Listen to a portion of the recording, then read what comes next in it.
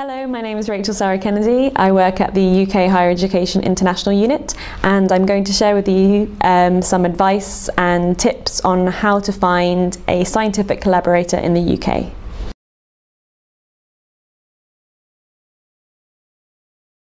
There are many ways to go about finding a collaborator or a supervisor.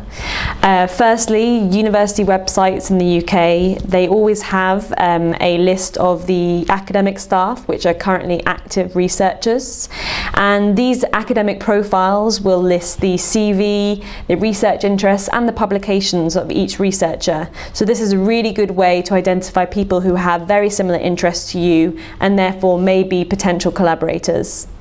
As well as this, it's also useful sometimes to look at books and scientific journals and articles and look at the authors of these to see if anyone there might be appropriate. There's also various databases such as findaphd.com if you're a PhD student looking for a supervisor or a project to join. And of course there's also scientific databases and portals, which is also a useful tool for identifying scientists in your area.